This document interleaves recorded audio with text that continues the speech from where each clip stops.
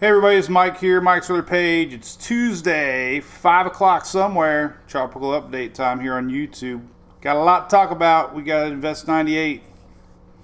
Tricky little setup here we got going on. We're going to talk about right now. Thanks for coming over to my YouTube channel, though. By the way, we're growing. We really appreciate it. Please subscribe, share it, like. We're trying to get these little quickies up there, and we do our daily brew here also. We're live in the mornings tomorrow. Wednesday 9/19 Eastern. We stream our live daily brew also here on YouTube too. So thank you. All right, so what we got to talk about? You're probably going to hear a lot about this system entering the Caribbean. We have a new little spot off of Africa. We have Gaston, which just got named. This is in the upper Atlantic going north. Maybe some Azores impacts. We're not going to get into that. Then we got Fiona, which is going to be a major hurricane skirting by Bermuda, but we're going to talk only about Invest 98 right now, this little guy entering the Caribbean. Sun going down, not looking all that impressive yet.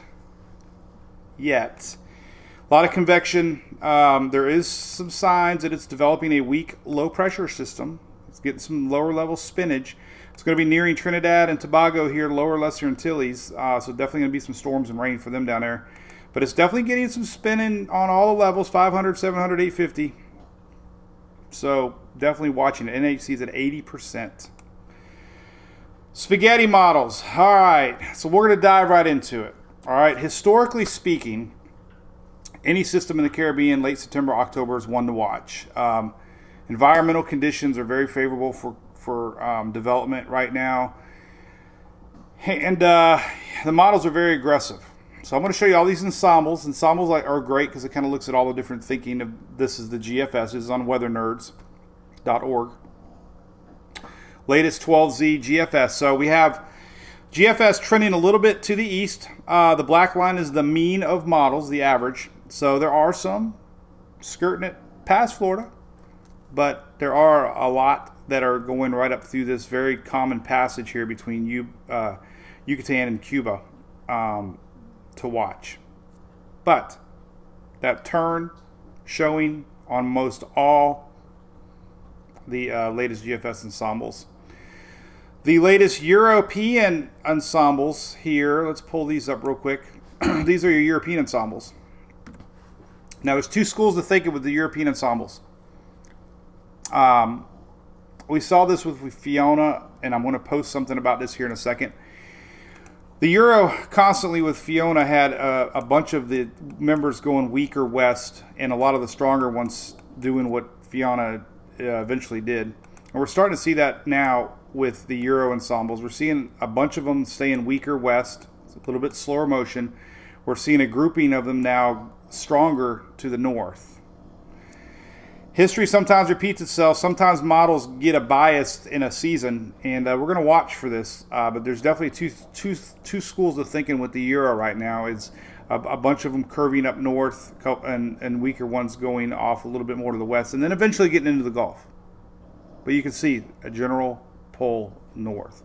Your actual operational models are right here. These are your tropical tidbits. 18Zs just came out. Very good track consensus that this is going to be scooting through the Caribbean. It could be nearing the islands. The Jamaica, let's say, for example, would be this weekend. Cayman Islands this weekend. This is going to take 5 days or so to get to the Western Caribbean, but good consistency. This is going to get pulled up, go through the Western Caribbean here, and be something to watch. Some of your weaker models are staying west. We're starting to see a bend to the north, and this is definitely something to keep an eye on. Some more spaghetti models. You can see 3 or 4 now pulling up towards the Florida West Coast. As we have thunder in the background here in Oldsmar. But again, we are getting close to the A-Bear box, for example. The A-Bear box is a theory that puts Florida at risk, possibly. Just nothing scientific about it, but that's what this little box right here on the Southwest Florida Water Management site is. So yes, 100% watching this system. Let's look at the actual operational models now. That these came out on Tropical Tidbits. This is what's got everybody worked up. The reason I show ensembles are ensembles is a blend of the GFS. There's 31 members of the GFS. That was this right here. So I'm going to show you the GFS real quick. Tropical Tidbits. This is what the GFS has been showing A developing system, Jamaica, Sunday, $9.95, just really close here to the weekend. A developing system pulling north and making that little gap over Cuba. This would be next Tuesday. And there's your GFS up into the Florida Panhandle Thursday, Friday, 9:36.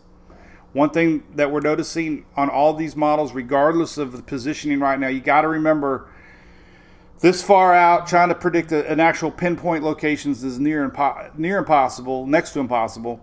But we are looking for trends. We're looking for overall weather patterns, steering currents, and we're seeing consistency with this slow turn north into the possible Gulf. The other thing that I'm seeing a lot of is an expanding wind field, showing that our system's going to get a little bit larger. And you can see that here on the latest GFS, expanding that wind field. And I don't have to tell you, the Gulf of Mexico is primed for development. We have loop currents, loop eddies. I'm going to show you in a little bit real quick. I don't want to go too long. But the Gulf of Mexico, extremely favorable for development. I'm just going to leave it right there. The last several runs of the GFS has been pretty consistent. Over the 6Z this morning put a little bit more on the Florida West Coast. Overnight 00Z was back up there towards the upper Gulf. So, GFS has been really consistent with a developing system here into the first part of the week next week. Latest Euro, this afternoon's European model, let me rewind it a little bit. Near Jamaica, Sunday, weak system. Starts to develop it, 998, and here you go, 985. This is next Monday into Tuesday, and boom. Kind of fast mover, but notice the expanding wind field even on the latest Euro, and it kind of puts it in the worst case scenario for Tampa Bay. I will be honest with you. Any storm that passes north of Tampa, we're going to have to watch. But again, 7 days out, man, it's a long way away. A lot of people think that if it's pointing to you now, chances are it's not going to happen. But man, we're getting a lot of model support of this general trend to watch. All right. So there you go. Strengthening, possible. These both are showing possible major hurricane. I'm being honest. That's what the models are showing. I can believe it. I'm seeing this split into thinking with the Euro, with the weaker systems going here, stronger here. I'm kind of thinking that's what we saw with Fiona. The other model that's doing exactly what it did on our last storm, the Canadian model, is trending more west. That's what it did with Fiona. So there's your Canadian model. So history repeats itself. Models get biased. We're seeing CMC west. We're seeing weak ensembles west. But we're seeing a lot of models pull north. So that's kind of where we're at. Like I said, the ocean heat content. This is a map that shows how hot the water is. It's very warm.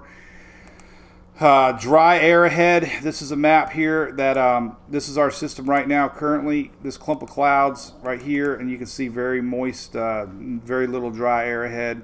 The loop currents, this is our loop eddies, loop currents. The Gulf of Mexico is extremely warm. Any system that runs across these loop eddies and loop currents are going to have a really, really conductive environment for some intensification. So I'll leave it there. Last graphic here real quick. Late season storms, Florida West Coast. I did this graphic years ago. Just kind of showing you notable October storms originate in the Caribbean down here. This was on Bay News 9. They put this together, a great little graphic.